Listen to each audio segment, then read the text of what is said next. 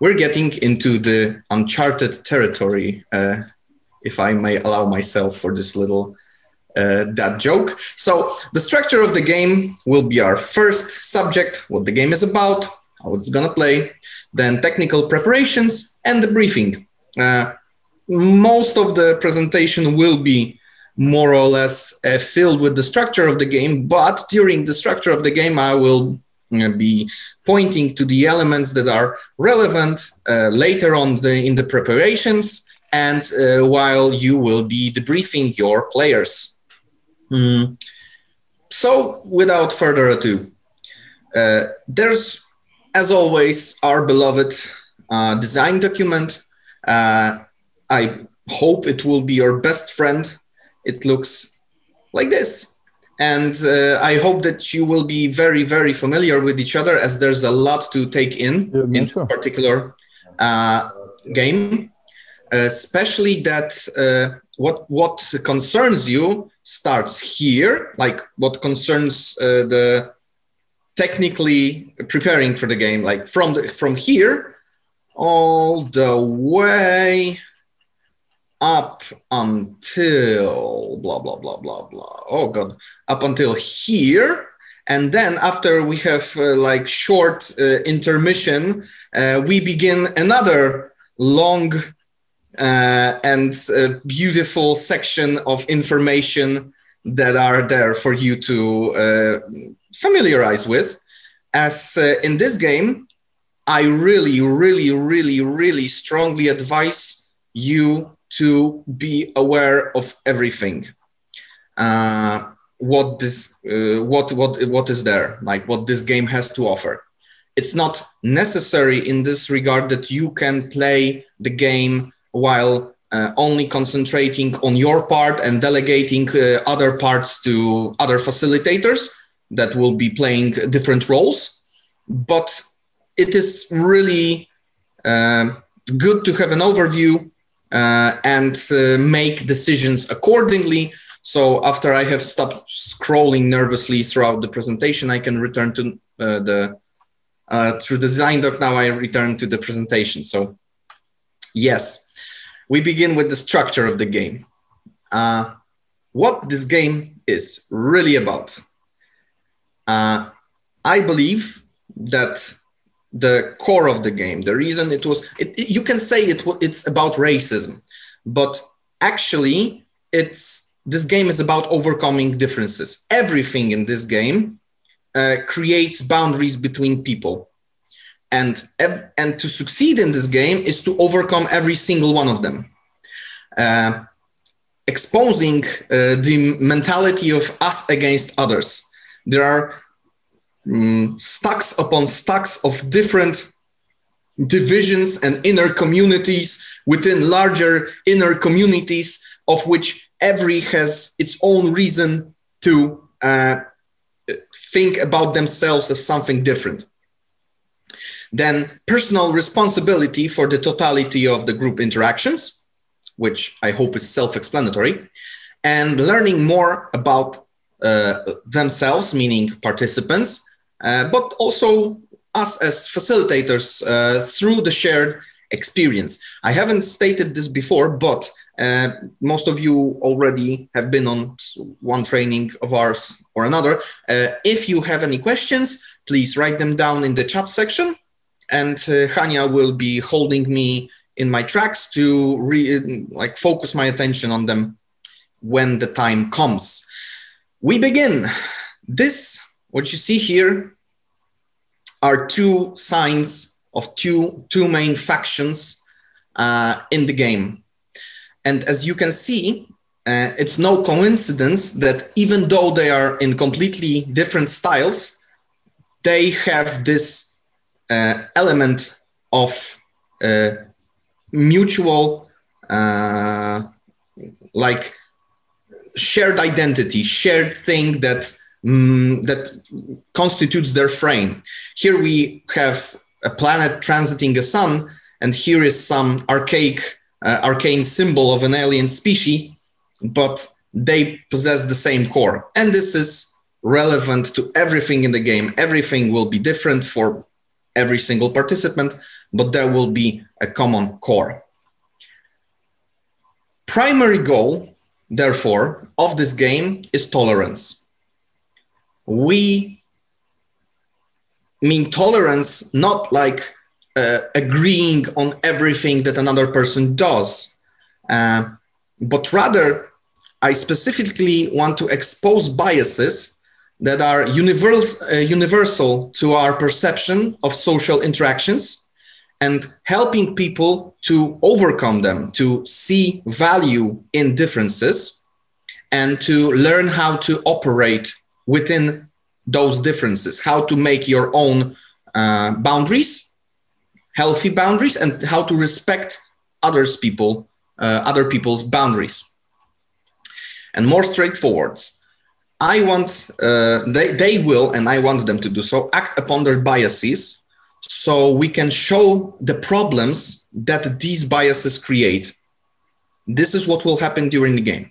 I want the participants, we want participants to try to understand each other in spite of these differences, and then experience conflict and chaos that is associated with acting upon biases. So conflict is necessary for this game to run.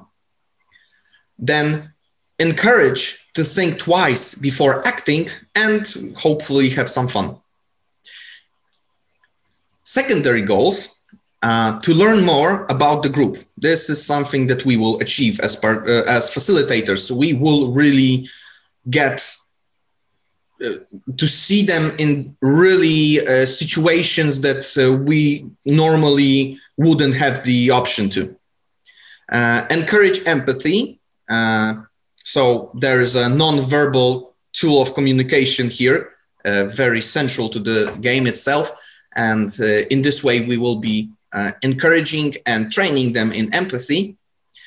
Train participants in social courage as a result of experience of conflict. So as they will have conflicts here, we can point out the elements, we can point out behaviors that were productive in the situation and that were destructive. And hopefully from this, they will gain knowledge about how to act in their own lives, in their own conflicts. And we begin with the narrative.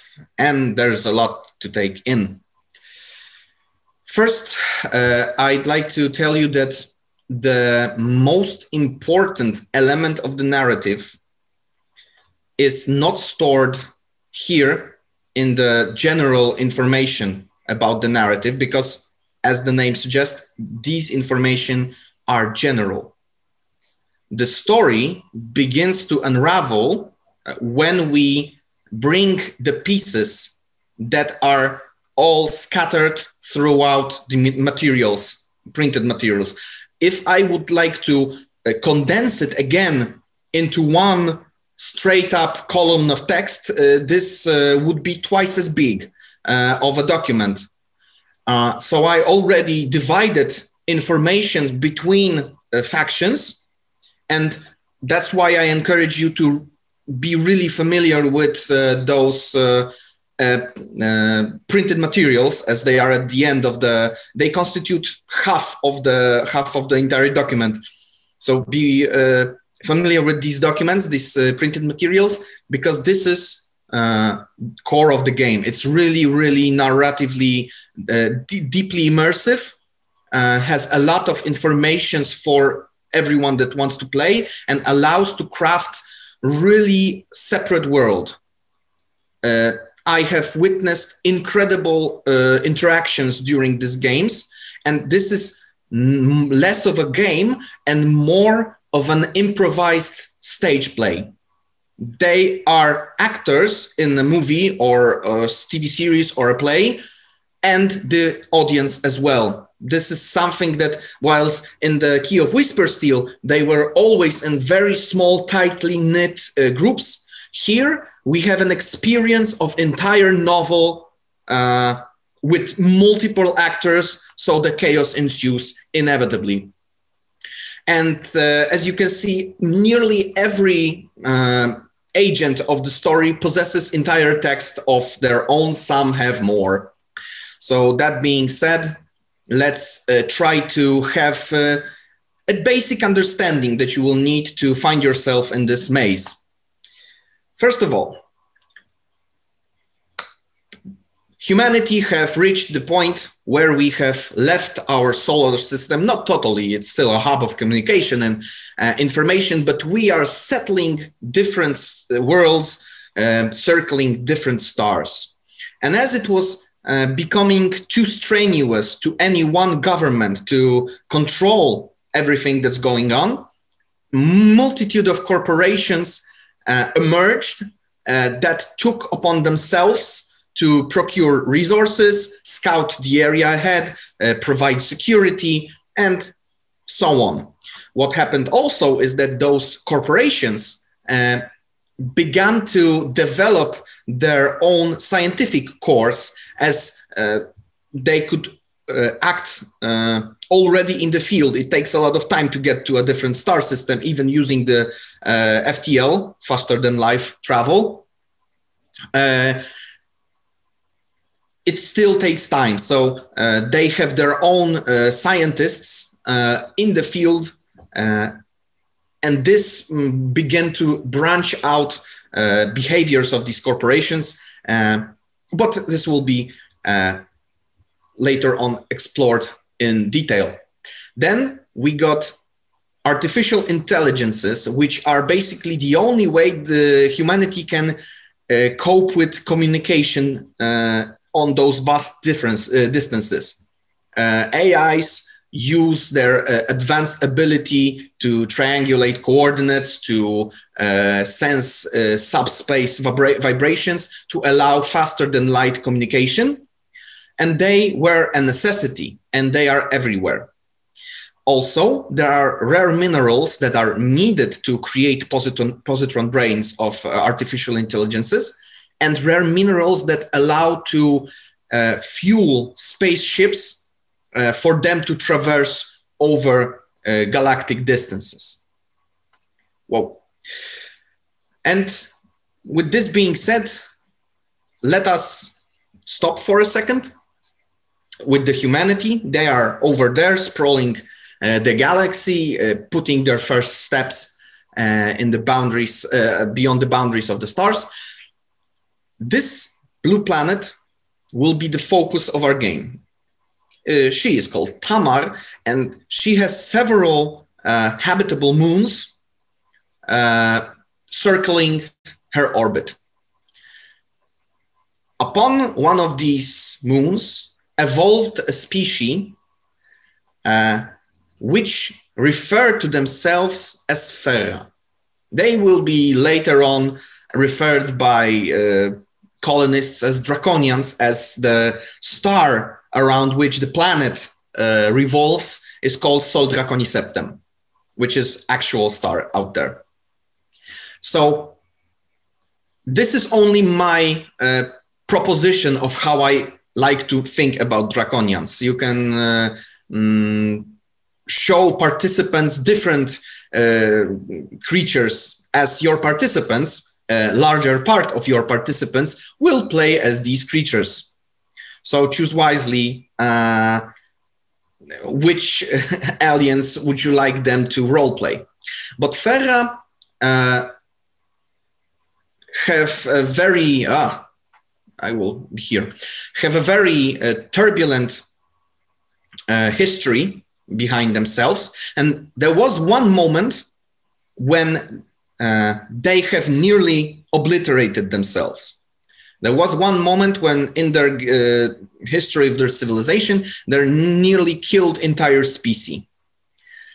At which point they decided that they need to like chill out, and created a system that allows them to prepare every citizen of their empire to become less violent, more sensitive to others, more thoughtful about their social actions. And we have a division. We've got garden moons, the moon on which our story will take place is one of these gardens, which was completely removed of any civilization, no roads, no cities, just untamed nature. An entire civilization actually traveled to the gas giant. They have created in the upper layers of the atmosphere vast cities in the clouds. And the main bulk of the civilization lives in the clouds, while on the garden moons, there are only their children, because they have really low population growth. And if a child is born, it is great celebration for an entire city. And this child is then transferred to a garden moon, where they live in those small communities and learn being a community in principle. More on that later. There's this disclaimer. As I'm now telling you about the Fera backstory, everything I just said about the civilization living on the great gas giant, everything I said about the war, this all is a secret for the players. I'm telling this to you so that you might understand context of everything that is deep within the game. Because as far as participants are concerned, they are either explorers from humanity, which shouldn't know a thing about it, as this is their job to actually know things here, or tribe of native, really dogmatic natives, tribesmen. So they have their sacred rituals, they have their shaman, they have their chieftain, they have their oracle. Everything they represent on the first glance should look like they are primitives, while they are only children of the super highly advanced civilization that have transcended the cradle of their origin. So there's that. Very important thing, there's this, on the garden moon, there's this giant scar, which is referred either by the explorers or the natives as the rift or the cleft. Both names will be present in the game. I told you there are many things that divide them, and I have put it even in the vocabulary they use. So this rift is actually a remnant of an enormous battle between Fera themselves that nearly destroyed the moon. Giant mining laser that was targeted at the planet itself, that ripped deeply into the core of the mantle. And now, which is a twist, children of Fera are settled around this rift, around this Grand Canyon, in those small communities, and they are told that this canyon is sacred, because in this canyon, the old ones sleep, the fallen ones sleep, the elders sleep, our ancestors, which is basically true, as really enormous quantities of Fera died that day when it was fired upon the world. So they are there as guardians of this place, even though none of them ever saw anyone die and never saw anyone was born.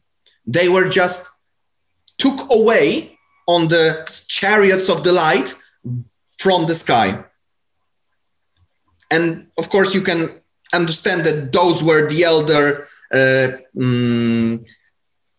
elder elements of the Fera community that just went down and, okay, boy, you're old enough, you passed your test, you're now one of us, come with us to our cities in the skies. I love this vision. I really do.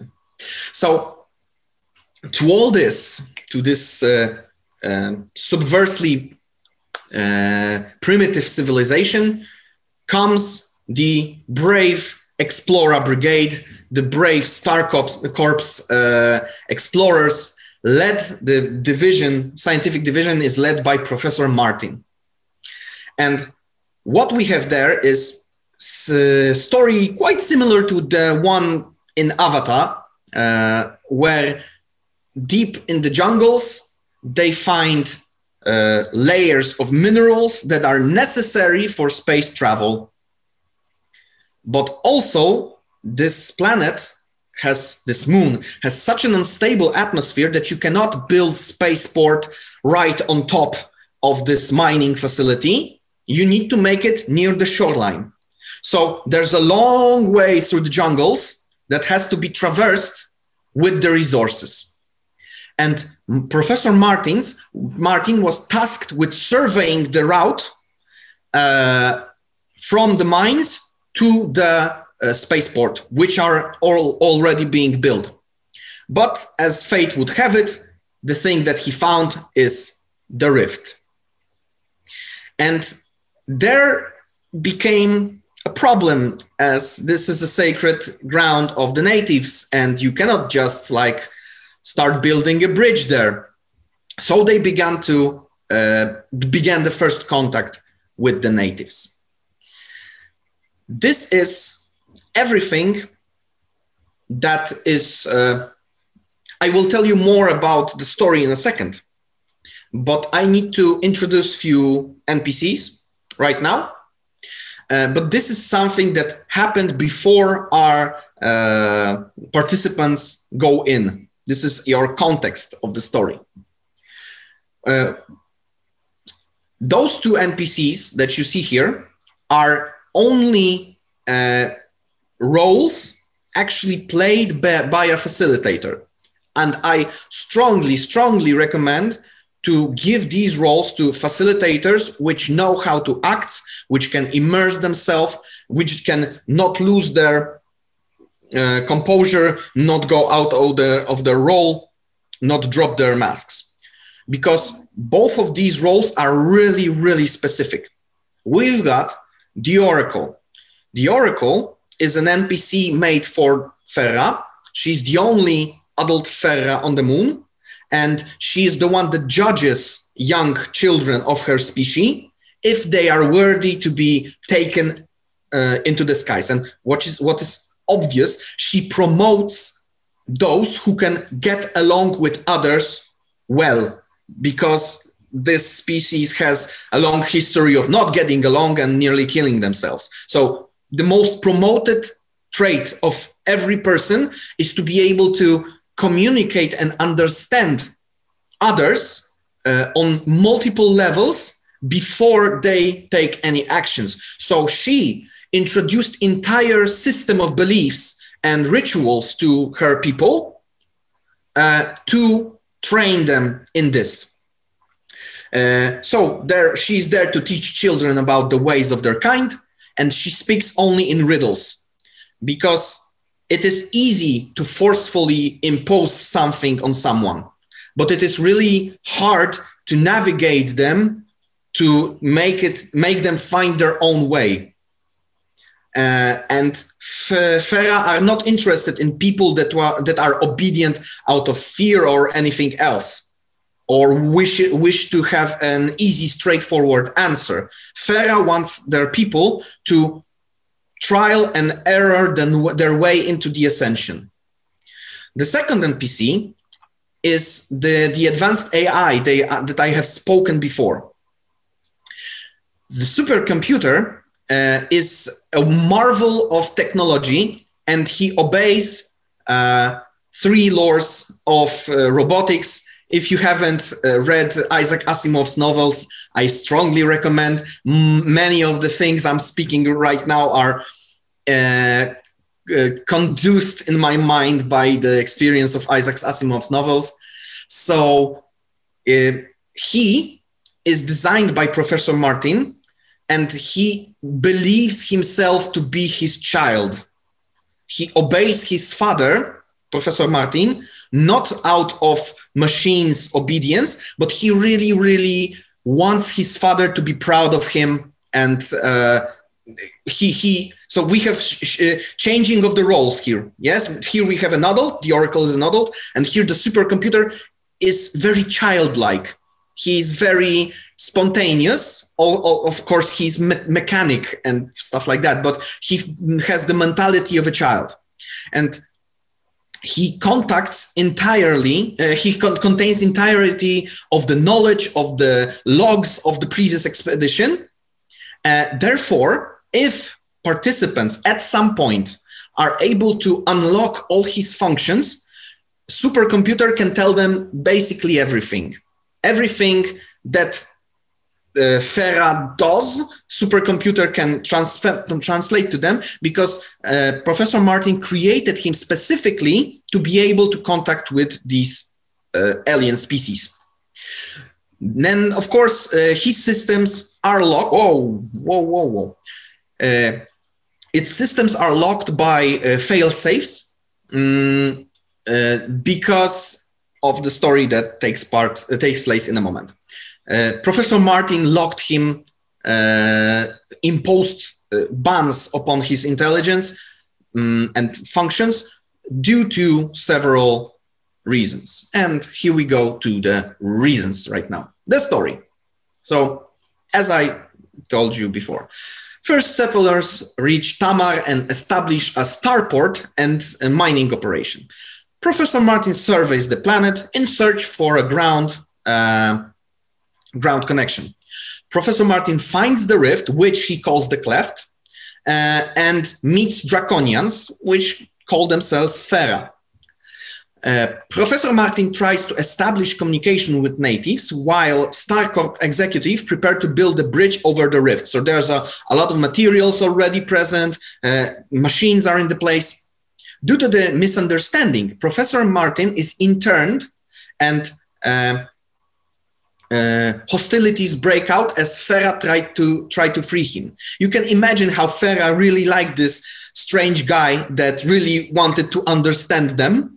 And when he is locked, imprisoned by his own people due to the misunderstanding among the explorers, Fera comes forth and try to get Professor back. StarCorp Marines open fire at the natives, and the entire expedition is massacred because Fera ain't gonna have any of this bullshit, and they just bear their weight upon StarCorp Marines to try to free the professor, as the first of Fera is killed. What is very important, first, they were not aggressive. Their actions were considered as aggression by StarCorp. Professor Martin is missed in action, leaving only his supercomputer behind in the wreckage. It is ambiguous what happened to Professor Martin. Maybe he's alive, maybe not, who knows. But what is important is that before he left behind this supercomputer, his brainchild, to guide the next expedition in the same way that Fera left Oracle to guide her own children. As Professor Martin actually understood what Fera are and understood that this is the only way. It is impossible to just tell people what's going on. They need to puzzle things together to solve the problem.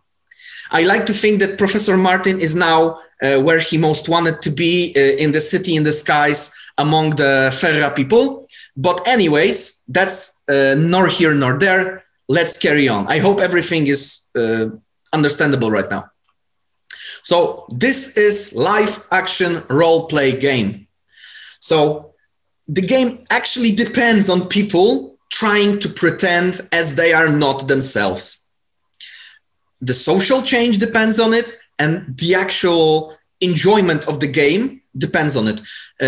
And you should tell your participants, the more you invest of yourself into the game, the more you drop your skin and put on the skin of the character you are now playing, the more you will fulfill yourself, the more gratification you will receive. So maybe that it's in order to make some previous workshops not related to the game itself like acting workshops, outspoken workshops with your participants before you start the game, as this will greatly improve the quality. Although I conducted these games several times on people that had next to none previous experience with acting, and it went well, although terrifying sometimes, but more on that later. So, the starting point. As you know by now, I love my starting points. The starting points are... Maybe there are some questions to the lore? Yes, maybe. I believe that this is the good point to just take a breath and maybe, I don't know, maybe you can just show the slides back, and maybe there are some... So I will go from the... Yes? Yeah, a question about which information should be provided to participants. Like all this plot with super civilization on the sky should be told at the end of the game or at the beginning of the game. So should The answer for your question, as I know it seems convoluted at first glance, is here. All the information, complete set of rules, complete set of lore information for your participants is here upon those sheets of papers. You are not obligated to tell them not a single word more.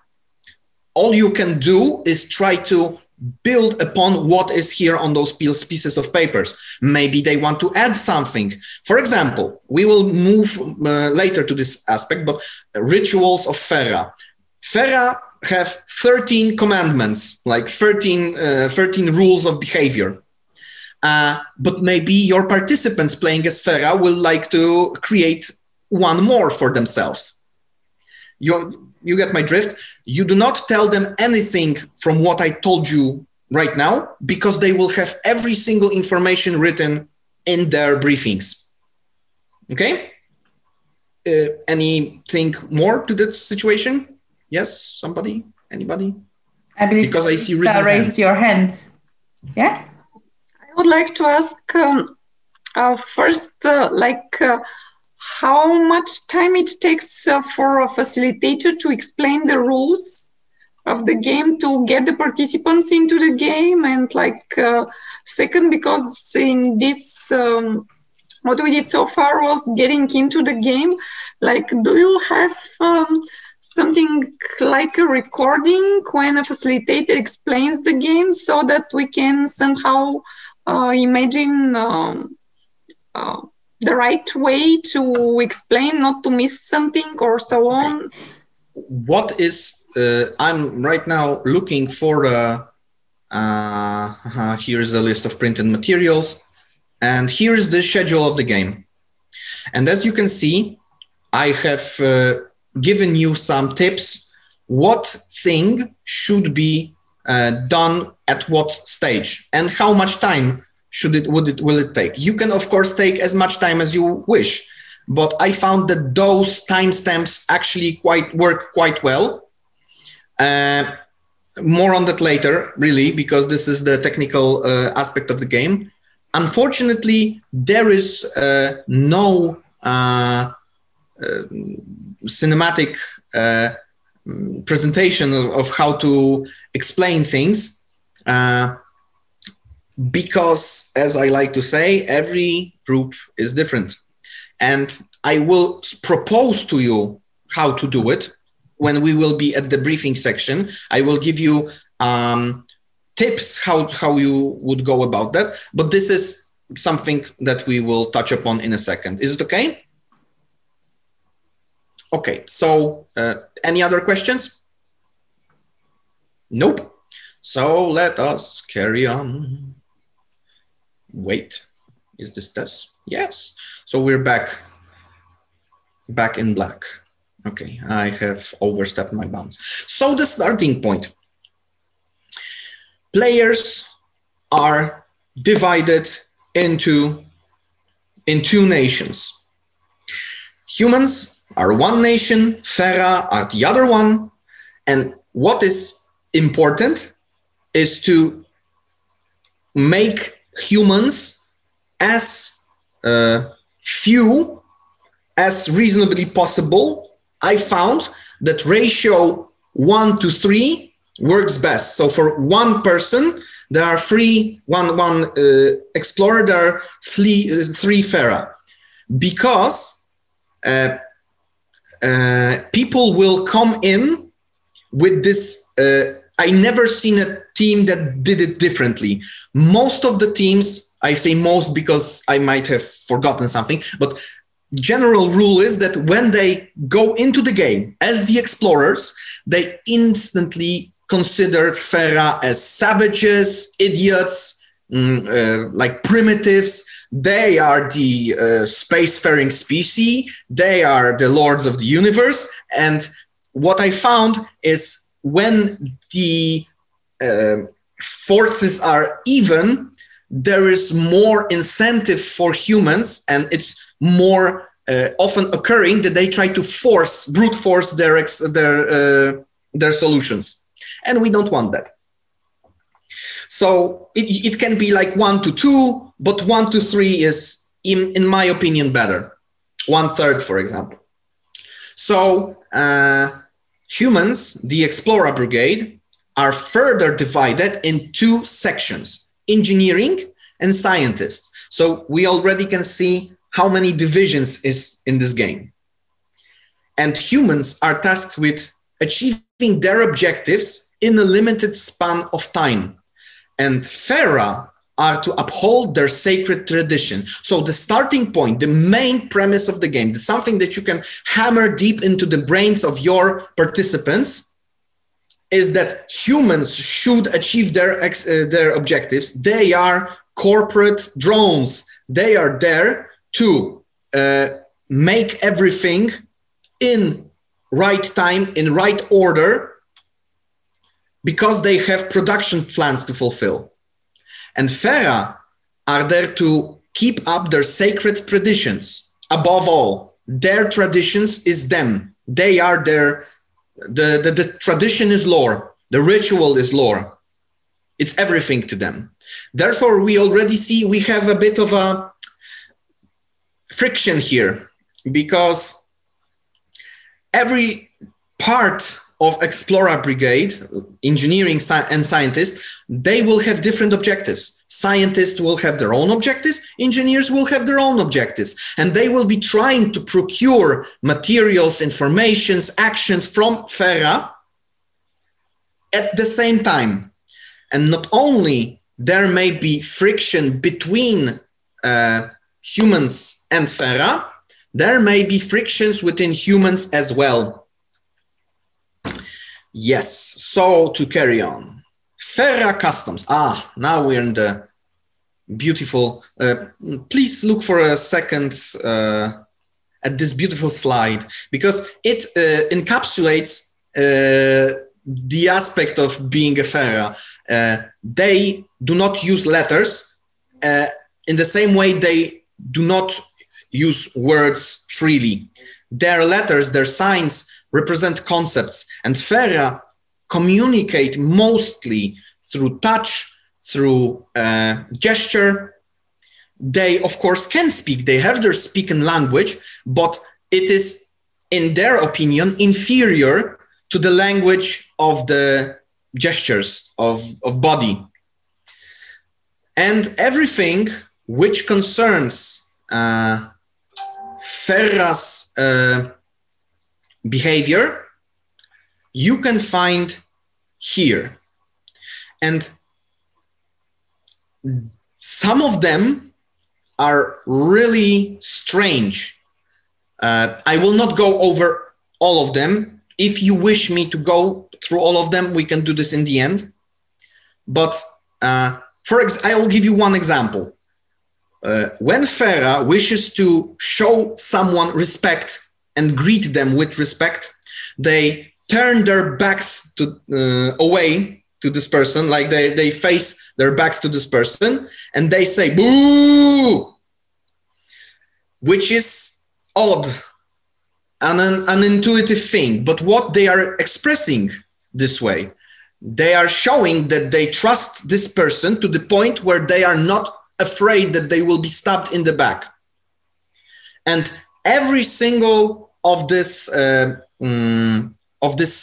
behaviors here, every single custom here has deep rooting in this bloody history of Ferra from times gone by.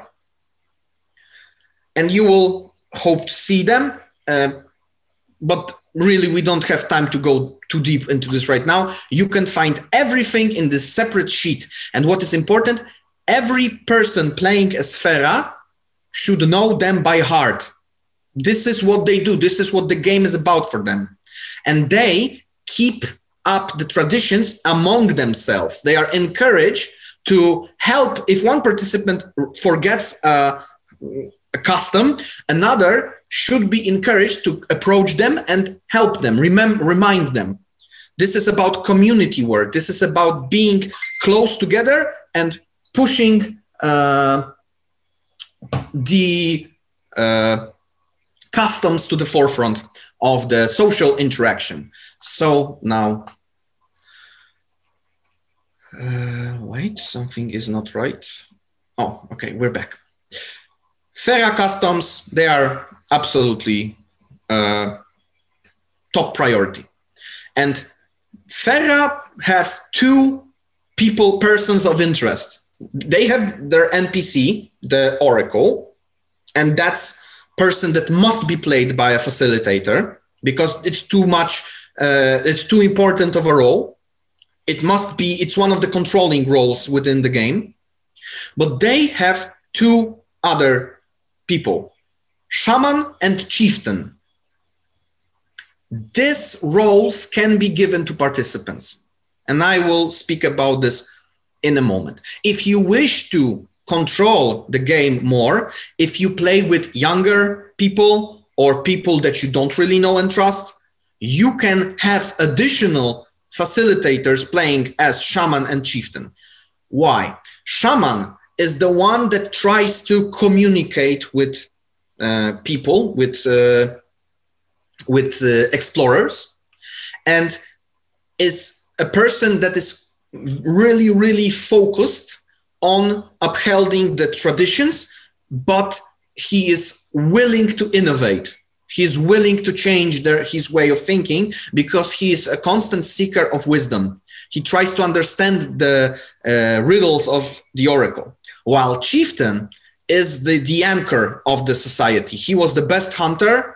Now he trains the other hunters. He's very warlike. He's there to choose the champions among the Ferra. He teaches them how to duel. He duels them oftenly. And he is there to protect his tribe from any harm. He takes it upon himself to make everyone safe. And this is his sacred duty. Now, Explorer Brigade also have two counterpart persons of interest. They really should be played by participants. These roles, as Explorer is such a narrow amount of participants, these roles should be played by participants. We have Doctor, who is really trying to get rich upon this expedition. This is the project of his life. Everything about them is, of course, written on papers for the game.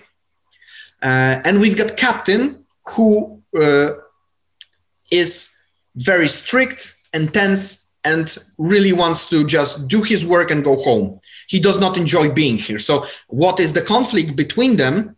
As here, we have tradition versus innovation. Here we got curiosity and wanting to spend some time going deep into the situation, and expediency, wanting to just have it done with.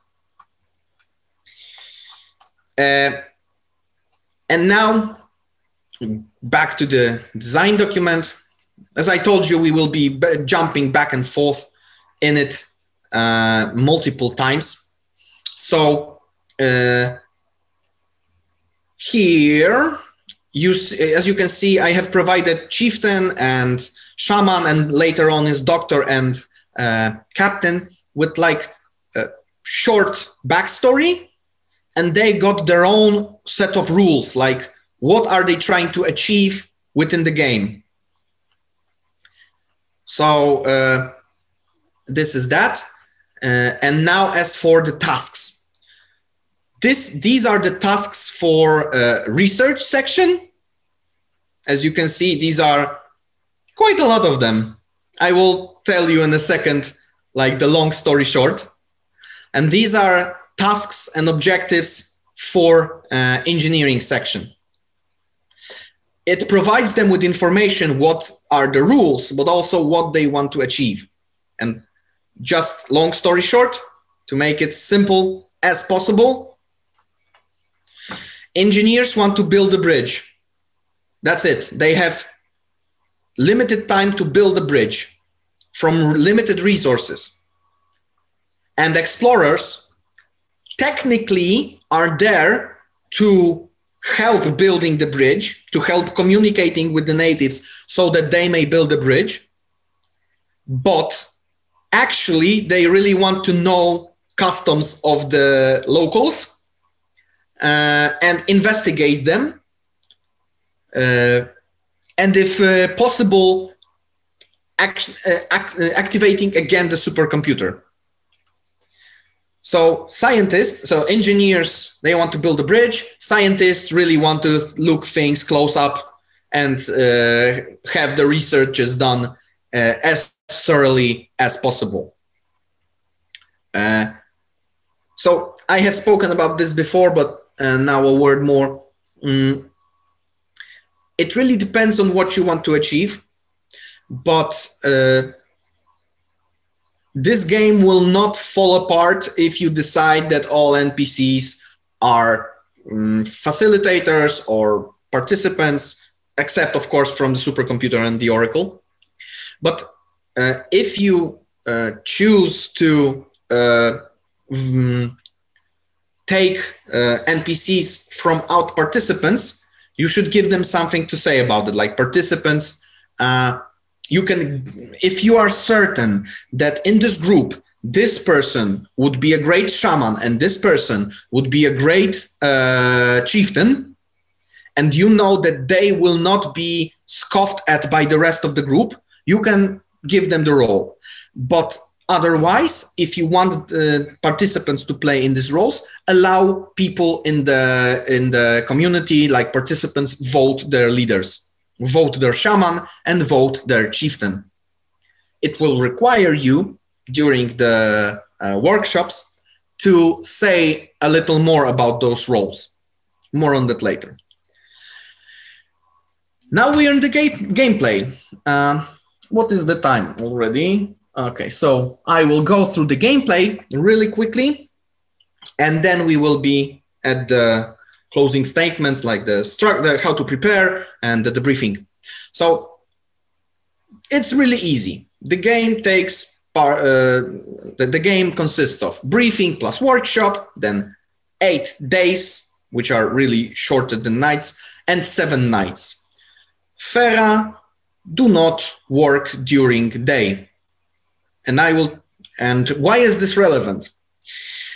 As this is their sacred land, they actually do not allow anyone who is not Fera to go there. So explorers cannot build the bridge. Fera must build the bridge. Explorers actually will think that they are there to build the bridge and they will concentrate on creating the bridge in time. But they unfortunately cannot do it by themselves. They must learn how to communicate with Fera so that the bridge actually is created. But what Fera don't know in the beginning and will know during the game is that they actually want to build the bridge. Well, they know that they want to build the bridge, but they will know that there's this prophecy about sewing shut the great wound, because they consider the canyon to be a great wound, and they will have the opportunity to sew the great wound shut. And they work only during the night. And there's the debriefing where the magic happens, where you can speak about all the occurrences during the game. The amount of time given for days and nights can be shortened in favor of longer initial workshop.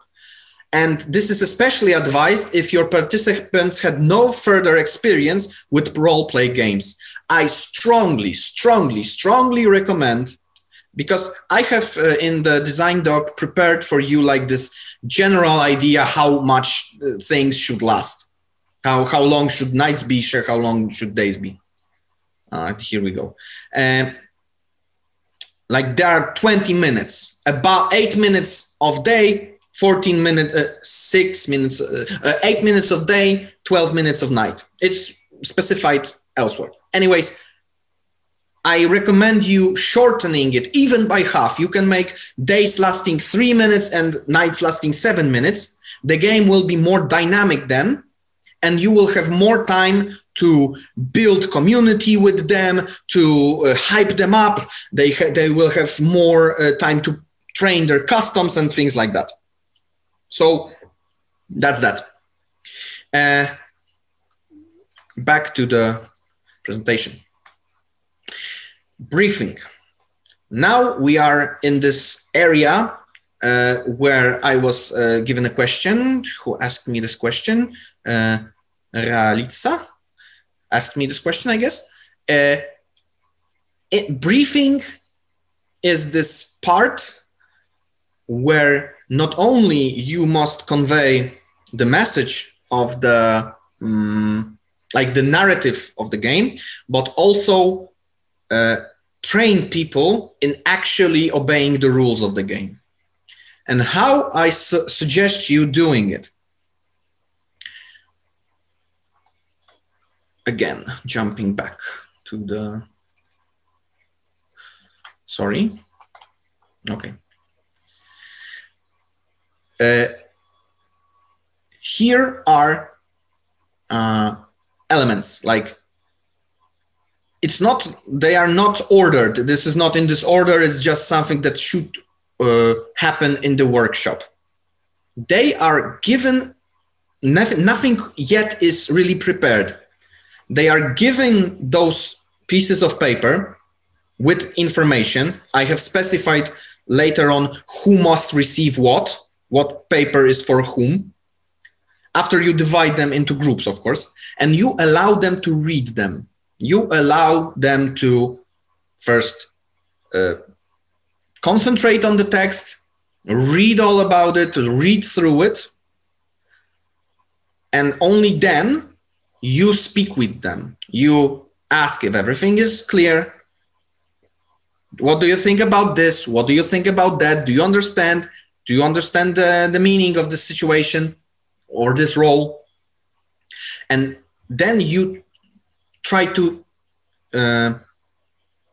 pretend already that you are people that you will be playing. You start in this moment.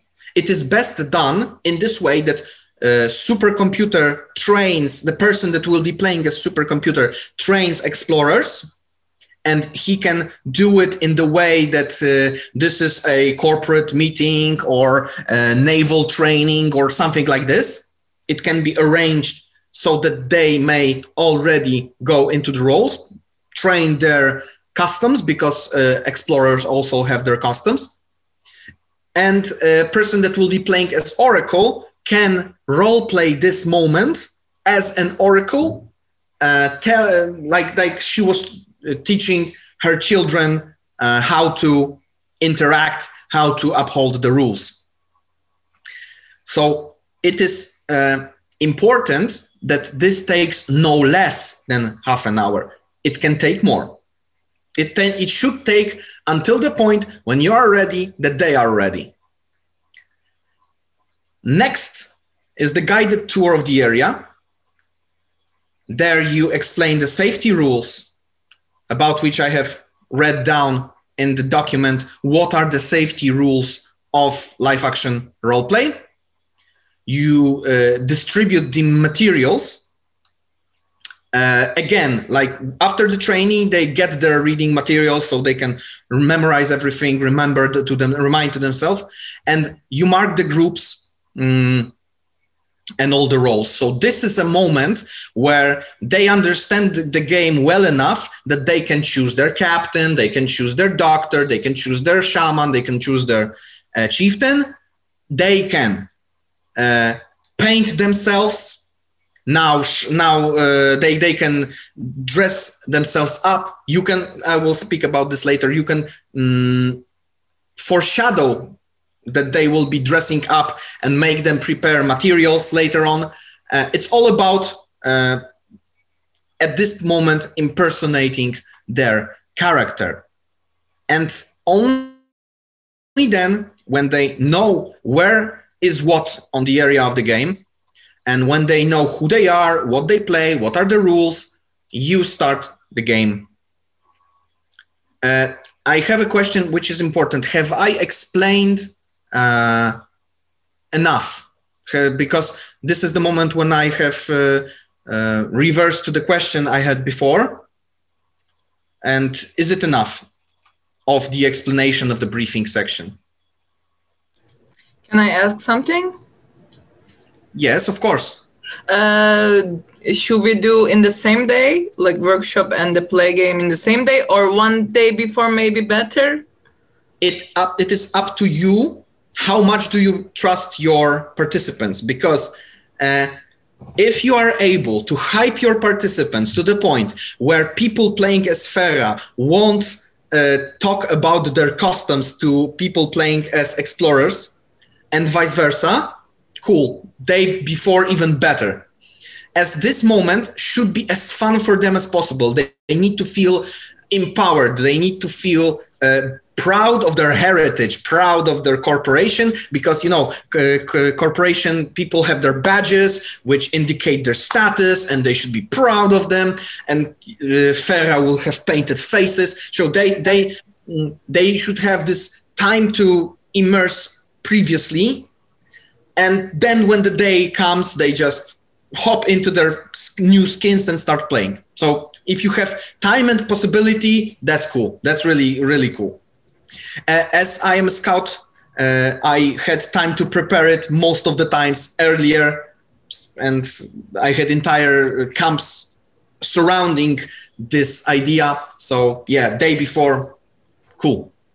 Yeah, I was thinking same thing you. Yes, so 8 days and 7 nights. This is a very important element. Maybe even if there are no more questions, we could have a break here for 5 minutes. Definitely. But maybe there are any other questions till now? Do we have any questions? I have a question, but I think it's for later, because we are at the briefing part. So I think that for the part of the game, I will have a question, but I don't know if I have to ask it now or not. But you can ask it now, and if it's for later, then please ask it now. And if it's for later, then I will answer it later. Perfect. Okay. I was curious if our participants reached the unwanted point of fighting so bad. I don't know. I was thinking about that. Or fighting, not really bad, but having so many, I don't know, difficulties of understanding each other. Do you have some strategies or some games or plans of how we can intervene in the game and mediate a little bit the conflict? This was the question. This is a very relevant question. The answer is twofold. Safeties are the Oracle supercomputer and the third facilitator that moves around and is just the referee. This person is not, all participants must know that this third facilitator is there only to keep up the rules. Like this person is the one that keeps the rules. There are possibilities of violent conflict, but that is safe for them. They will have their duels mechanics, so they can go to even really, really high volumes of aggression towards each other while being safe, not hurting each other. So this is part of the game. And I found it necessary because I've seen really, really different scenarios. I've been doing this game for few years right now.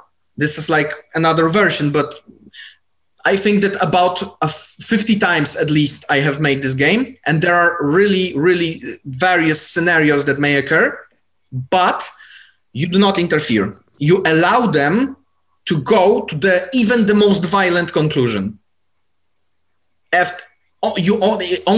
game is stopped only if somebody is hurt, but I didn't have any of the situation where I needed to stop the game and cut it right now, even though there were runs where we had concentration camps.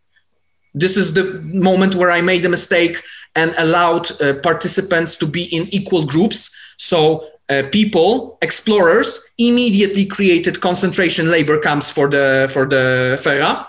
And there was a problem with this. And we had a long debriefing about what they just did and how we all like to think that Nazis won't happen again and things like that. And vice versa, I had runs where Fera decided, you know what, they're impossible. We cannot converse with them. They must be slaughtered. They are a danger. They are cancer in our world. We must eradicate them. So I had both sides of the structures, and participants are really, really deeply immersed. They really act as this tribe or act as their exploring teams. Yes. So, and they are like, after the game, when the briefing starts, they are like, what on God have we done? Like, what on earth has just happened? Why did this happen? Why? Because there are so many participants in the game that chaos takes over, like the butterfly effect, when one person's action spread among other people. And this is this crowd situation where there's no singular leader. Okay, there can be instigators, but it's not like one person is responsible for the bad things going on in the game. And this is partially what this game is about, to show them how their small decisions can make a butterfly ripples all around their society. So yeah, have I answered your question? Yes, it was far better. Yes, perfect. Thank you so much. So we are at the briefing, and now 8 days and 7 nights. This is an important element of the game. The day and the night cycle should be very obvious to everyone playing the game, either by you turning on and off the lights during the game, or by a blowhorn or a whistle or something that is heard or visible from all the places that the game will actually take part. Because during the cycle, things will happen. First, Fera does not work during the days. This is the time for entire tribe to gather together and consider what they are doing next. Also, there will be a fair share of politics between shaman and chieftain, trying to persuade people on one side or another what shape they will do. More divisions, more potential for conflict. The other thing is that as the supercomputer is damaged, he can work only during the day. So during the time of the day, participants playing as explorers should try to communicate with supercomputer. And supercomputer is really damaged to the point where he can initially answer only to questions which are answerable by yes or no. It can go on. It is all written down in the design document, but he can be unlocked to a higher communicative levels. But initially, it's really hard to communicate with them. So you should put a lot of emphasis during training to give the space in their minds. This is the time that you should use to gather your resources, make everything clear before you go and try to contact people or Fera again. Another thing is that in the middle of the night, Fera have their ritual. Someone, like a person, like this another facilitator, should give them a sign either by going to the shaman or to the chieftain that this is the middle of the night, it's time, or I like to use a blowhorn. Like I like to, I like sound effects. So because that's the moment where all the tribe gathers together and they have their own midnight ritual. It's important. So, and what is the next very important thing? That explorers will be under mounting pressure of time. They will initially have this concept that, come on, why aren't you working? We need to build a bridge. And now I will tell you how the bridge will be made. They need to create a bridge using only paper and paper tape, only that. And the bridge must withstand weight of 2 kilograms because, and it will be on a considerable distance because, and of course it must have railings, because in the end, at the beginning of the 8th day, the facilitator that was up until this point running around and being only a referee will bring the train, which is a box weighing 2 kilograms, and push the train along the bridge. And the explorers will, with one finger, so railings must be there to keep the box from falling down.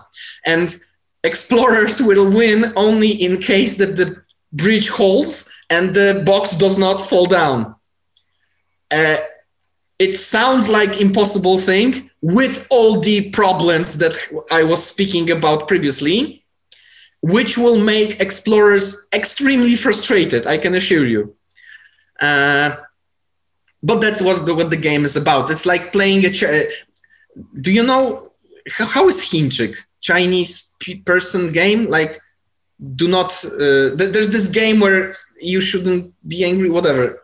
I'm sorry, language barriers. Because there's a game where you should not be angry, and this game was a little bit based on it. Never mind. So this is the day-night cycle, building a bridge, mounting pressure, and you should always, this facilitator that switches day and night cycle should always inform. Beginning of the 8th night, come on, 5th night, beginning of the 5th day, end of the 5th day, beginning of the 6th night. There should be this all-around person. Or on the other hand, supercomputer may take this role. Supercomputer may be the one that's like, I would like to inform you that it is the beginning of the 3rd night. You get my drift. Masters, you need to hurry. You have only 2 nights left. You know where I'm going with this. So, next, debriefing. We have managed to get here. More on that later, but I was informed that it is very necessary to make a big point out of this. As you can see, these people, I love this picture. These people are sitting around the bonfire, and there's like these spirits that are circling around them. And because after this game, there must be a clear stop. This moment where people can get out of their roles, get out of the emotions. And I personally love to do it around the fire of any sort. It doesn't have to be a bonfire. You can put a candle or something that is a clear sign that we now chill. I recommend people sitting on the floor to ground themselves down. Anyways, to make themselves grounded. So we have some question from several on chat. Just a second. I'm just finish this thing and I will answer the questions. So while people will be grounded and there will be this clear stop, then, only then, when you are certain that they have went out of their conflicts that were there, you begin the debriefing. Now the questions. What are the questions? Should I read them myself, or will you read them to me? No answer. So. It's more like a comment, but several. Yeah. I asked, like, do you have any proof that you can show us that you made this bridge and it hold the 2 kilograms thing at the train or something like that when you did this before? Proof that this is possible? Yeah. I mean, you did this before. Is there any video that you did this, or like, I'm curious that how it happened, and like I will try to regain the videos or photos, but I cannot assure you that I will be able to do it because okay. But I know that at least once it was filmed. So if I will be able to find them, I will post them on this Facebook group of this game to show it to you. But you can do it yourself. It's really not that hard. Actually, if you make it one time yourself, you realize how actually easy it is. It is hard while not conceptualized. You just need 1 string of tape on one railing, 1 string of tape on second railing, 2 strings of tape down. You lay down the paper like in the U shape and just another string to hold it together. It's extremely, extremely easy. But okay. It is really hard in this social environment. And this task supposed to sound like, what am I supposed to do? Because, yeah, that's the gist of the game. That's about incredible finales. There was a finale once where Fera were unable to communicate with explorers. Explorers were furious. They really could not. They had their internal conflict and stuff, and there was real heavy problems going on inside. While Fera were like hippies. They were happy, easygoing, had all the funds in the world. They really felt like, in the end of the game, we really need to build that bridge. Yeah, we really need to. They really want this bridge to happen. Yeah, they really want the bridge to happen. Okay, let's build them the bridge. And they just went in and built the bridge over one night, just like so. And they helped to create it. So it was interesting. And on the other hand, I had ending where everything was destroyed. All the materials were destroyed. Everything felt like to complete pieces. And there was this symbolic moment where explorers were standing in the morning on the one side, and Fera were standing on the other side of this great rift. And then we ended the game and went to the briefing. So things happen both ways. But like I would say 60% of the time, the bridge actually is created. It works half of that. Okay. But it's not about, it's one of the things that must happen there is that it's not about the bridge. So that's for the debriefing, yes? But if they find a way to communicate, the bridge will happen and it will work and it will be awesome because they have enough materials to do it. The only problem they have is to figure out a way. 7 nights of trial and error is enough to get the bridge done. Okay, Marcin, please, because you elaborate so much and there are other questions. And we need yes, I just love Dmitro. Yes. Dmitro is asking now. I just wanted to clarify that only Fera is allowed, yeah? Only Fera is allowed to be the bridge. Yeah, so it's the matter to make them want to do it, yeah? That's not hard. In their briefing, they are informed that you actually want to build the bridge because you like Professor and Professor wanted to build the bridge. So that's that. When you read it, it will be clear. Will they really focus on building the bridge rather than internal politics and what it means to be fair and what it, if it happens, it's a different manner. But from the technical, mechanical standpoint, they have incentives. Also, the Oracle is there to nudge them in the right direction. So, yeah, it may go either way, but there's a lot of incentive for Fera to build the bridge. Another question? Maybe somebody? Nope.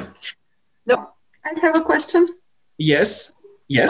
So, Marcin, as always, it's a great pleasure to listen to you, but I would like to share, for you as a facilitator and from your personal experience in leading so many times this game, what is the greatest challenge to the facilitator? What could be the possible obstacles that we can meet when implementing this game, and what to be careful about when implementing it? Because it's really precious to hear it from you. Of course, I will touch on this in the moment with the preparations. I think we're almost there. Now I'll be speaking about this, okay? So you will receive your answer right now. Just give me a second to make an introduction to preparations, okay? Okay, so I want to say just one thing before I speak about preparations. I will tell you a lot about them. That's why, because the game is complicated. Many things are written in the document. If I omit something right now, you can find more info in the document. Now I will tell you how I most of the time prepared the game. You're not forced to do it this way. You can find other ways, but I will tell you how I made it most of the times. Okay, so choose the place to organize the game. Choosing the place is very important, as you need 4 rooms with 1 bigger hall. The specification of the area is there. But I like to meet with my NPCs, with people that I'm doing the game, and have a month prior, really in-depth meeting preparation that my facilitators are ready. Because one of the things that can go badly is if one of the facilitators is not up to the job. I really need supercomputer and the Oracle to be in there, fully, committed and immersed in their characters. They must know the rules by heart. It's not like they can take a sheet of paper and check, because participants can at any point, but they should be the embodiment of the spirit of the game. So I speak with them. How would you like to be characterized? Are we going for the dressing up, or are we in the imagination realm? Are we going for some items especially for you? I have proposed some items in the design doc, which I find necessary, but sky is the limit. We then consider, do we change something? Do we want this or that? You will find that computer have several logs and oracles have several logs, like the visions. And we discuss at which point we trigger what event, because computer and the oracle are there to keep up the tempo of the game. If they notice that participants are stuck and they don't know what to do, this is the game killer. So to answer your question, the biggest challenge is for the groups that didn't have any experience in this matter, overcome their social fear. That's why I told you in the beginning that it is beneficial to make some workshops beforehand concerning acting and public appearances.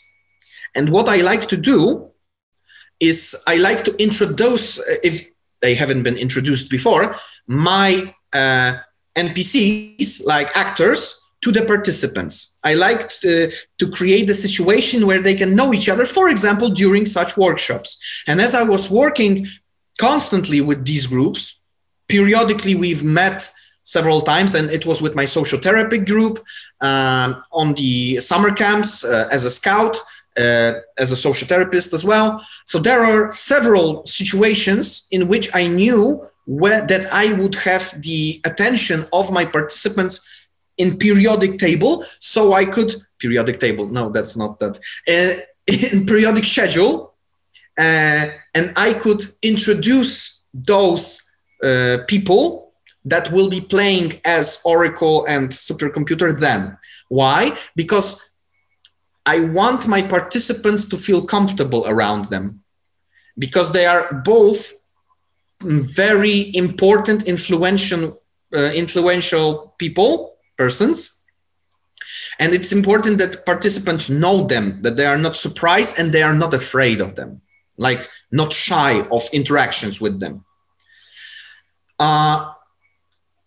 I believe that another thing here, the third point, inform the players about the game. You can already start a Facebook group. It's written here, you can use during the game, but that's actually my mistake. I have copy pasted this from the Key of Whisper Steel. But what it means, you can start a Facebook page where you hype them up. You share videos that inspire them, you gather information about them, you share music. For example, I like to play this game with music. I really do. People are very influenced by music, and setting a right mood of music to be heard during the game can set up the mood of interactions. So for example, in the Oracle's temple, there's always like hang drums and those you know, the gongs, or not gongs, like this Tibetan bowls on which you play with a stick, so that the sounds that are unanimously considered as chilling, cooling down, meditative, while during the rift, in the area of the rift, the music is always dynamic, adventurous, like instigating action. So there, they can of course propose their own music. They really like, for example, if you decide on the Facebook group that you want this person to be a chieftain, and everybody think that this person will play as chieftain, cool, let chieftain has his own music theme. For example, it's about building this community around the game. Because the game is such a deep and emotional experience, it's really good to have some preparatory hype. Yes, and it's I prefer to do it 2 to 3 weeks prior, so as not to overdo the hype. Then materials, materials must be prepared really in advance. Week prior is a must. I have specified how much of what must be printed and who receives it in the design document, but be confident and know that you have everything ready. And what is also here, preparing the game area. If you choose this path of working with your participants, they can prepare the area, like they can decorate it. They can decorate themselves. They can prepare suits for themselves or dressings. What is the great challenge, in my opinion, for the facilitator is that if the game loses tempo, and the game loses tempo if people don't know what to do. And in this game, there's a lot of confusing elements. So what you want to do, you want to have your facilitators being there to push the game forward if it is necessary. And you want people to be as immersed as possible, because people, most of the time when they're not doing things, it's not like they don't know what to do. It's like they think that what they are supposed to do overwhelms them. So we want to mitigate and minimize the overwhelming elements of the game. And I believe that you are a little bit overwhelmed right now, but I hope what happens now will help you. So preparing the game area a day prior, and remind your participants about the game and intensify the hype a day prior. So this is what I said. You may involve participants in preparing the game. And we would go now to the briefing, but I've seen that chat was lighting up like a flare. Is something... Actually, there are 2 requests. Can you share the music suitable for the game? Do you have playlist? Of course, no problem. That is not a problem at all, actually. Okay, so the place for it will be on our working I will Facebook give group. you sample music, I guess, because I like to work the playlist with participants earlier, but no problem. I don't know if... Okay, I will give you the playlist. Just if it will be confusing for you, because it's all written as things like I like to rename tracks, but do you wish me to give you playlists on YouTube for you to download, or like mine playlists uploaded on the cloud, because that's really a lot of music? How do we do it? Hania, can we upload a lot, of music into the folder? It's not my question, so I believe that the specifics doesn't matter if nobody... Doesn't matter. Okay, good. We will. I think we'll speak about this later on the group, maybe. But I will try to remember that I supposed to give you music. Great. Anything else? Do you have a playlist? Okay, that's the same question.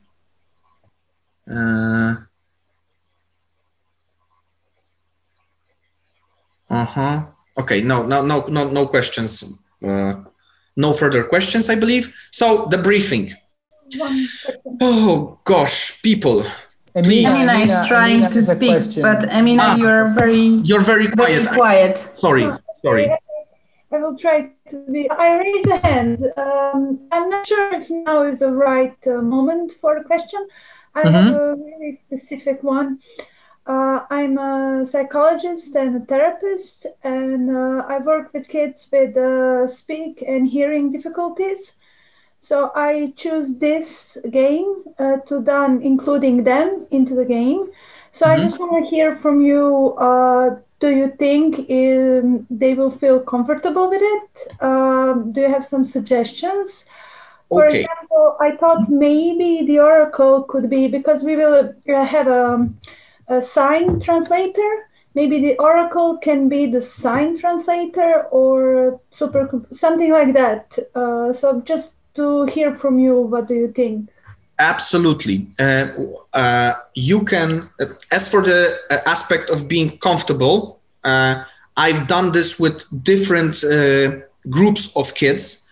For example, I done this game on the camp when there were kids with anorexia and bulimia, and we have they decided to introduce this subject into the game with this element of a apple that is like the sacred apple that no one can touch. And they decided as a group that this is the way for them to express the fact that on one side, everything is around the food, like all my life is circling around the food. And yet I hate it and I love it. It's like this mania. So there were adaptations of this sort. Whatever you decide to put inside, it goes. Because even if a person has a very hard time in reality, that's why the games are for. You can prepare them that no matter what happens during the game, that's just a game. But for their brains, it's an experience to which you can refer later on. The sign language on the Oracle, absolutely awesome concept. Like, I would put more sign language into the Fera to communicate more through sign language, but and I tried this a little bit, but this was too hard to learn for Fera. It was too hard to learn properly to communicate. They were not using it all that much, so I instead choose something more easy to focus on, to remember. But sign language as a whole fits great into the game. Thank you so much. Have I answered the question? Yes, thank you so much. No problem. Great. So the briefing. People, what I'm about to show you right now, in a few minutes that I do have, is a rough structure of the briefing. But every time I conduct this game, this debriefing goes in all directions possible, because as this game is so heavily impactful for most of the time on their psyches, even though, for example, I want to speak about racism, I begin to speak about, I don't know, personal responsibility. In general, what you want to achieve is the situation where they are thoughtful. So whatever goes from then, you can refer in the next debriefings, in the next meetings, to the experiences of the game to drive them in the right direction. But but do not allow the pressure mounting during the game and potential emotional distress not to be resolved. Resolve every question that should be resolved. That's why you, as a facilitator, the person that conducts the briefing, should be this facilitator that walks around, not play as one of the characters, but the person that views everything from the aerial view. We begin with my personal favorite standard 4 steps: hype, feedback, inception, and discussion. As always, when we are talking about hype, it's about revealing the best moments of the game with the group, trying to get a common feeling and mutual experience. As in this game is especially important because they were so fractured during the game sometimes that at the end of the game you are not able to push them into this unity that we want. We want this bridge to be a bridge of unity, a bridge between nations, between people, between emotions. So it is important to regain unity. If the unity was shattered, we need this to be rebuilt. Of course, these are questions like general idea of them. What was the most impactful thing? What happened to you during the game? Like, what was it like to be Fera? What was it like to be an engineer? Stuff like that. But as you have heard a lot about the game, and as in this game so much lies upon actual situations within the game. Whoa, I have lost my favorite slide. Sorry. Do you have any ideas what questions could you ask to your participants in this hype section? If you have any ideas, please write them down in the comments section. Maybe we can talk about this later, because this is important. There's a lot of things here to consider, and your intuitions, what to ask right now, would also maybe be useful for other people. So we will read them in the end. Oh, I see the comments are flowing. Next, we go to, give a second now. So there is an example from Isabella. What emotions did you experience during the role, the game? Excellent. Excellent idea. Ask them about emotions, because thoughts are hard to convey. Emotions are easier to like they are more intuitive. From Dmitry, what helped you to get the bridge built? Great. If the bridge is built, that's all excellent. I also like to ask them, who was your favorite, I don't know, if I'm asking a person playing as Fera, who was your favorite engineer? Or if I ask humans, who was your favorite Fera? Like, there's this element, who was the most helpful? I like them to speak about them mutually. Next. Another proposition? You say it to me, okay. If you change your role, if you can change your role next time, what role would you choose? Great idea. Great idea. Mm-hmm. Yeah, these all are excellent propositions for the questions during the hype section. Now let's get to the feedback section. The feedback section is there to remove all the weeds. That's why I ask people, what is your opinion about the rules? Because some people have a very competitive mindset and they feel that they were broken by the rules and the rules made me do it and stuff like that. This is an area where I sort things out. And that's why I ask, what do you think? Were the rules, I don't know, against the engineers, or were they against Fera, or were they against scientists? Things like that. But do you have your ideas?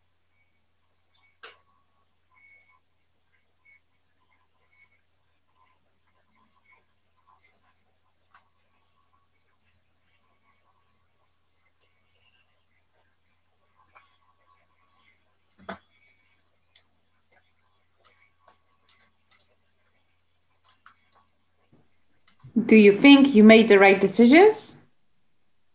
Great concept.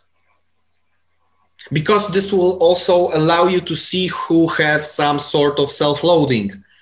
Because we don't want them to bring the idea that they have failed in any capacity out of the game. Or maybe we do if they did some awful things, but there was at this time where they made those concentration camps, I really wanted them to feel sorry, and they did. And they later on were after the game, they made like this gifts of consolation, like apology gifts to the people on the other team, and there was this beautiful get together afterwards. So never mind. Another propositions, maybe.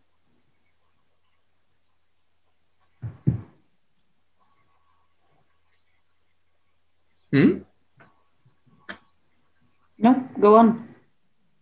Okay. No, so no other.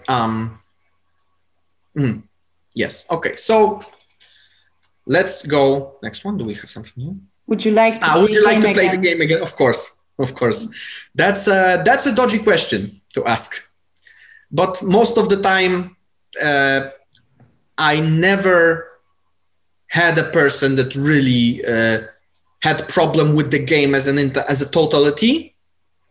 Rather, if people didn't want to play again, it was that we have touched upon something really, really hard for them internally, and it was an outlet for me to work with them later on. Because the games for me are always just a tool in something longer, something broader. So feedback is done. And now inception. Inception is this moment when you try to target them to the social change. So if we now have settled things that happened within the game that might be difficult for them emotionally and stuff, it's like to bring the bigger concept. Do you think now that people as a species are flawed, innocent? Like, this is something that I do. Well, now you have witnessed what things may lead to racism, because mentality, we, them, always leads to some sort of ism. This combative mentality of difference. So I always love to ask them, have they experienced, witnessed something similar in life. And if they are unable to tell me, which they most of the time are able to point out that this happened and that happened and this is similar, I always have some examples. Like, for example, have you witnessed bullying? Do you think that people that are bullies, what do they think about their victims? Don't you think that there are similarities with what you, for example, thought about the natives? That they are weaker, dirtier, dumber, whatever, what have you? And of course, what could communities to avoid the problem of? And here we take one of the problems that actually took place within the game, and there always will be a problem. And now discussion. Discussion in the end is something which I really like to hear, because participants at this point are usually flapping around, and sometimes we have re-emerging conflicts or re-emerging loathing or like personal agenda attacks. Well, things happen then. But generally we try to moderate discussion into the area of general social issues, because if we try to make them think out of the box, out of the confines of their social situation right now, and translate this wisdom that they gained to a broader spectrum, then it is easier for them to find creative solutions to problems. So that's that. And if we are out of our discussion, roll credits. This is it. Thank you for your attention. Thank you for your wonderful questions. If you have more questions, I believe this is the time to ask them. Definitely. Bojan, do you want to come up and ask it? Would be cool. Should I read it loud? Read it out loud, maybe. Do you hear me? Hello? Yeah, hey. Hello, I wrote it in the chat, but I wanted to ask from your experience, Marcin, do you think it's good that to change the roles for participants like Fera and humans in the pilot game and the final game? If I understood you correctly, you think of playing the game twice with different roles? I ask you, is that desirable or not? I'm afraid that this will not work, simply because all the mysteries hidden within the game will be spoiled. So if you played this game once, you know what the game is about and you understand it. But there's nothing, I have nothing against doing the roles swap in a different game that has the same principle but different mechanics, different story. I have games that fulfill this niche, but well, this is a broader subject. Generally, yes, it is cool to make reverse roles in a different situation, and it doesn't have to even be game. You can make a different competition where you, for example, put because we see that scientists are on the disadvantage here. Like engineers and scientists are the even though they think of themselves as the privileged group, they are actually the disabled group, the group that is at a disadvantage. So you can make that up to them later, making a competition or some other communal activity where they are the privileged group as they have suffered the most. It's really up to you, but as for the aspect of desirability, if you are able to pull this off, great, but this game is rather once for the group. Most of the time they want to continue the story and they are immersed and they want more, but it's a material for a different game on a different subject. Okay. I hope I have answered the question. Yeah, thanks. Are there Great. any other questions? Please come up. We still have. Yes, so I have several. Before that, one suggestion that maybe before we start the reflection, we just ask with simple gesture the participants to get out of their roles, to undress, and Excellent. It's always important when playing role games. Yes, I always do this with my participants, like zipping the zip through the middle of their body and it could be like anything, but just to get out of the role. And also like the participants who have played the disadvantaged role could be asked to stand up and to be applauded in order to... I generally make everyone applaud everyone. So I make people that sided with shaman, blah, people that sided with chieftain, blah. Because in the end, what sometimes happens is Fera do not understand that they are the privileged group.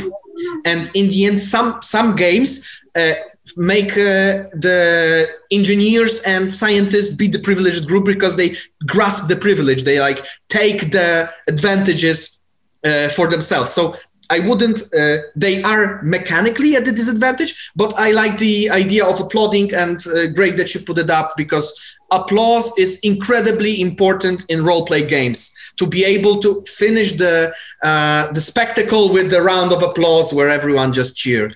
So thank you. And anything else? Yeah, what about the time? Like you recommended 4 hours and half an hour for reflection. Is it like always that all the times you've played, it's always like that? Could it be shorter or longer? What to inform participants to expect?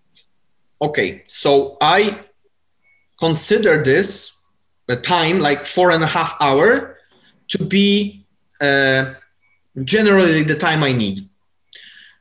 Sometimes I make longer workshop in the beginning and create shorter, because participants do not know how long the day-night cycle lasts. So I can moderate the span of the game by increasing or decreasing the time of night or the day. And if I see that we have a very bad situation, then I push the tempo to have more time for the debriefing.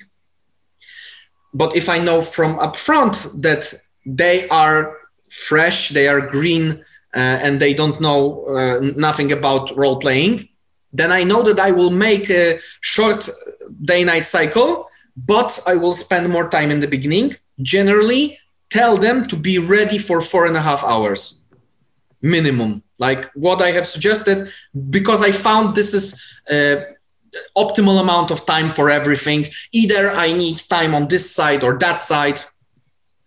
I have also had groups like many times I've been an instructor on RPG camps, like LARP and RPG camps, and kids that are like hardcore gamers, they're used to playing LARPs and RPGs, they could not stop. They just wanted to go on and on because they built an entire community of different roles, and they just built a lot of things upon this.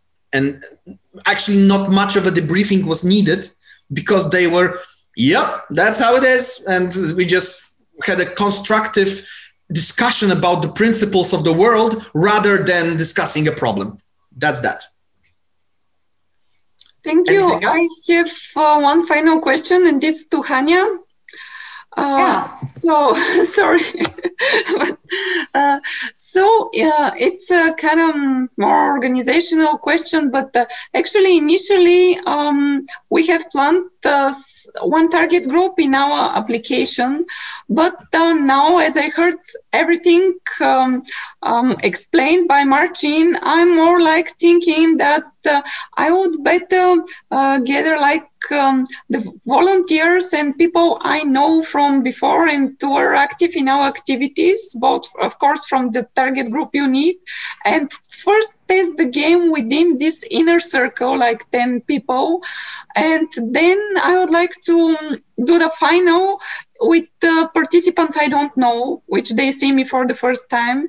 So I'm actually asking Hania if I can do this change in the like application of the target group, because I'm not sure how confident we will be with other organizations if we do the pilot game with people we see for the first time, for example. Yeah, I can see that Francesco just appeared. Did you hear the question? And I heard the question. Yeah. So it's fine. It's fine, Lolita. You can do this change if you want. It's if you believe this is a major change in your application that will change a little bit also the scope of your activities. Maybe you just send us an email where you redescribe what's the new target audience that you want to involve. That's the only thing I would ask you to do. But that's fine. Okay, I think it's not such a big change, but it will bring more confidence for us when playing the games. So. Yeah, me either, actually. And also, both fit your target group generally. But as in the applications, we specified we do it in this location with these people and so on. And now when I see the whole plot of the game, I prefer to do it with our closer circle and then do it the finals with the others. So that were my considerations. Thank you. Sure, it's totally fine. I believe that these trainings are also useful to understand a little bit better what's the game dynamics and to make you understand also better how to organize your game. So as we always said, the application and the service proposal are flexible. We are open to review them in case you need. So this is definitely one of the cases. So it's fine. Yeah. Are there any other questions? Emina is raising her hand. Come, Emina. Well, I have a simple question. It's about the age group, because in the papers it was said from 10 years to 30 years, 29, and it's really a lot of years difference. What is your recommendation? Okay, about that. The time span that was stamped in the design document, I believe I could make it more clear, because I myself see the groups alongside the borders of Ericsson's internal conflicts.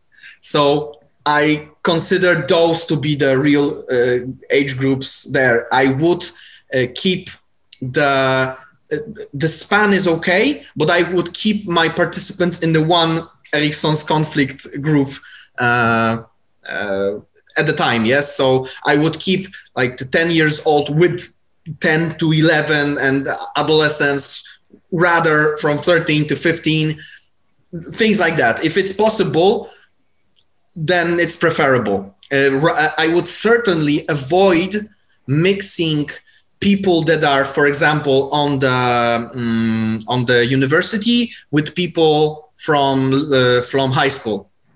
I would certainly do not mix technical steps of education together. So try to. It's more important to be in the same cultural identity, identity of one school period than actual age. Age is secondary to the life's experience, and sharing a common experience is quite needed here. So great question, by the way. And I would like to thank for designing this wonderful game. It sounds really interesting for us and inspiring to get it in our toolbox. So I'm really looking forward to testing it. And yeah, it's a lot of thinking, but it's interesting. Thank you. I thank you for trying it out. Really, your insights after the game will be also very interesting to me. Mm-hmm. And I hope that I will be able to play a game with you sometime. So maybe you can invite me. We all hope. We all hope.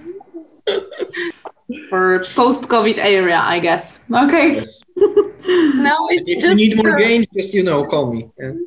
just exploring the highest dimensions of flexibility in the moment, but yeah, we all hope for more international events. True. Thank you so much, and take care. Have a good second part of the day. See you. And for those who are still on the training tomorrow or on Monday, see you then and there.